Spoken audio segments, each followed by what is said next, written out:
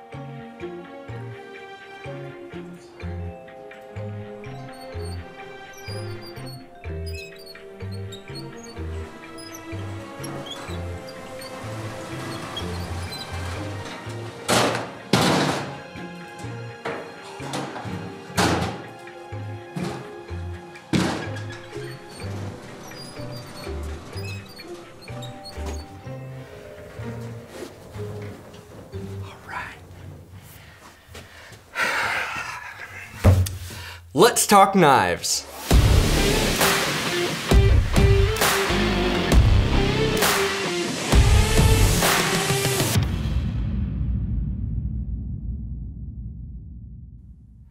What's up, everybody? Welcome to Knife Banter. Today we are doing something a little different. Now, I have this new co-host.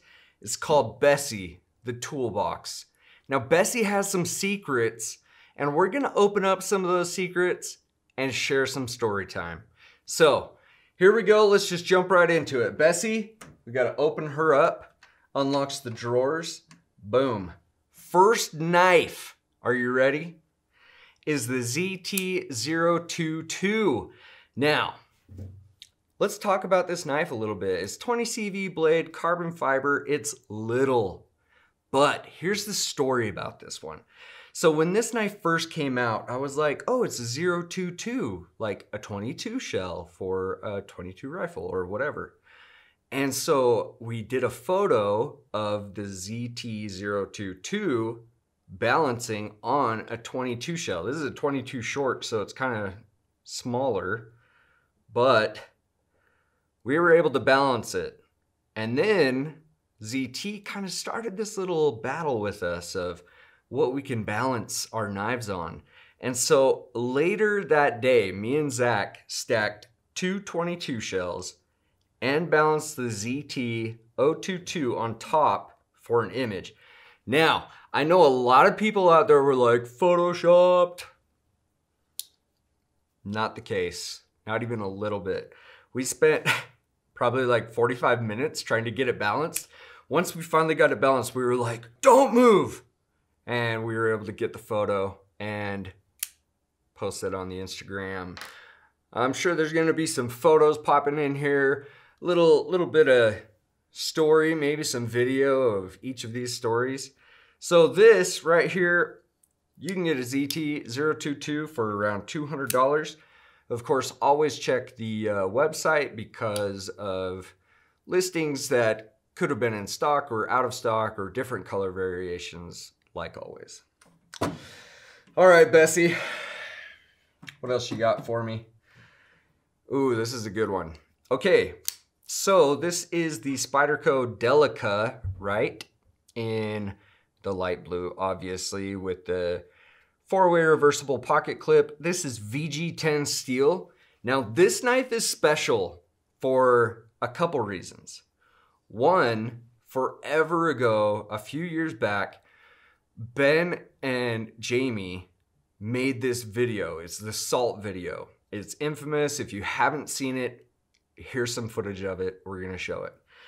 So the whole idea was to take different knife steels and take them up to the Great Salt Lake, have them soak in the water for, it was days. I can't even remember how many days.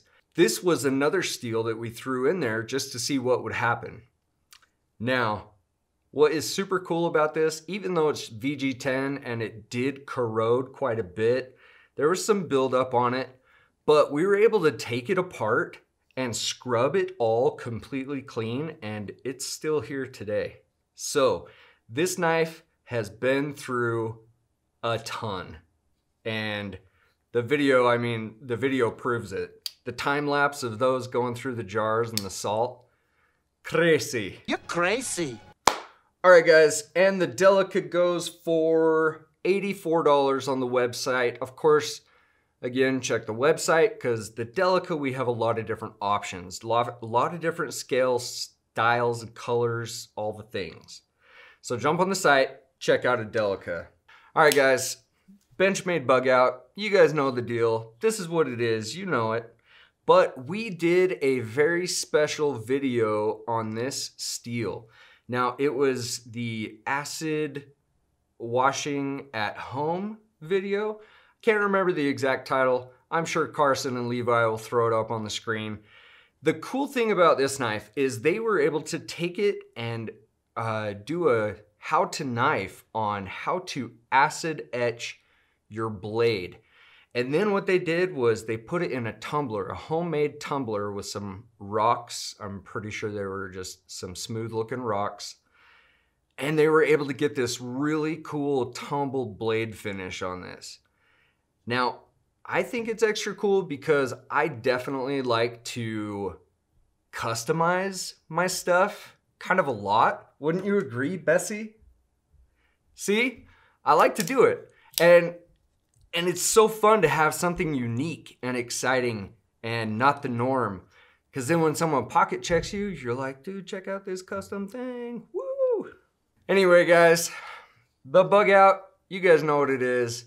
But such a cool version of this because we were able to do this by hand, just us, goofing off in a trailer. Pretty sweet.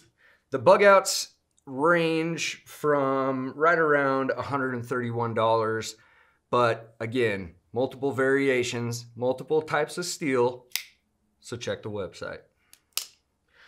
All right, guys, up next, we have a fixed blade knife that Zach carried for, I'm almost positive it was a minimum of 1 month. This is the Guardian 3 by Bradford. And every time I open it, watch this. Do you see that? Every time you pull it out of the sheath, it's like a surprise. You get this leather confetti. It's like, surprise, here I am. Anyway, I know that's kind of goofy. But this knife is not goofy. This knife is awesome. Now, this is a sheep's foot version of the Guardian 3 in micarta. It comes with this really cool scout carry leather sheath, which is beautiful, genuine leather, good quality stuff. What I really like about the Guardian 3 is it's small, compact, but even the hams can get a good grip around that. I like this one especially because it's got the sheep's foot blade. To me, it just adds a little extra utility to the tip of the knife. This one is cool though because Zach was very adamant about carrying a fixed blade for a long period of time, so he would be able to tell you what he thinks about it. Now, he loved this knife so much that as soon as he was done carrying it, he said, Kurt, you have got to try carrying this one for a couple weeks. And I did, and honestly, this is probably one of the coolest little fixed blades. If you're looking to scout carry, pick yourself up a Guardian 3 and put it on the back of your belt, and you're gonna love this knife. Now, I'm pretty sure this is M390 steel. Yes, it is. So, quality steel, great micarta, perfect grip for your hand, or hams. I don't get it. Hams. And it's a cool knife, man. Throw that on the back of your belt and you can get a Guardian 3. Like I said, I don't know why, but I feel like we have a lot of variations of a bunch of knives, but these ones in particular, we have a lot of variety. So check out the Guardian 3 by Bradford. It's a cool fixed blade. All right. Up next, I have got a Spyderco. No! Oh. All right, guys. Spyderco Paramilitary 2. You guys know what it is. It's a Spyderco, and it's a PM2. It's one of their most iconic designs of all time. So real quick, the paramilitary 2, this one is S30V steel. It also has the compression lock. Now, the cool story behind this one was this originally is like a lighter shade of digi camo. But we took it and we were able to do a how to knife video on how to dye your scales. And so we got this really cool blue color. It's like a darker blue, but then if you have it up close and you hold it to a light, it kind of shines through. It's super cool, guys. This one is definitely a unique one in the library. I don't know why I forgot to talk about Bessie being the knife library. Oh my gosh, I can't believe I did that. Bessie, I'm so sorry. Don't worry about it, sweetheart. Guys, the PM2 is one of the best-selling knives of all time for a reason. If you haven't had your hands on a PM2, you need to get one in your hands or hams. Now, this is a big knife, and I can choke up. What? The hams are happy with this knife. You can get a PM2 for around $155. Always check the website. Lots of different colors, lots of different options. All right, guys. Last but not least, Bessie has been carrying around the Essie. Bessie with the Essie, the SE5. This thing is the beefiest knife I've ever held. The tang, the thickness, it's ridiculous, guys. I'm talking like super overkill. It's insane. A couple quick things about the SE5. This one, we've got micarta scales. We have a powder coated blade to help with the corrosion resistance. And this little thing right here, which is kind of cool. Let me explain this. This is a little nubbin or a dish for when you're out in the woods and you want to start a fire with a bow drill. Now, if you don't know what a bow drill is, I'm sure we can throw a photo in here to show you what a bow drill is. But the cool thing about this is instead of having to hold the top of the stick for your bow drill, you put the stick in the nubbin. And then, Bessie, calm down. So you put the stick in the nubbin, and then you roll your other stick with the string back and forth, and it's so you don't wear out your hands. Freaking genius. Also has a big, huge pummel, glass breaker, log splitter, whatever you want to do with it. The cool story behind this Essie is this is the best cake knife that you can find on the market. Don't believe me? We'll show you some examples. Anytime we've had an anniversary or someone's birthday or someone moving on from Blade HQ, anytime there's some time to celebrate, we get a cake and we use the SE5 to slice that cake. I don't know if slice is really the best word, but it's more like smash. I'll smash it with a hammer. All right, guys, so if you're ever in the market for a good cake knife or the thickest, toughest beater knife that you can use, this thing can pry, this thing can split wood, this thing can have glitter and cake frosting on it, and it still is tough.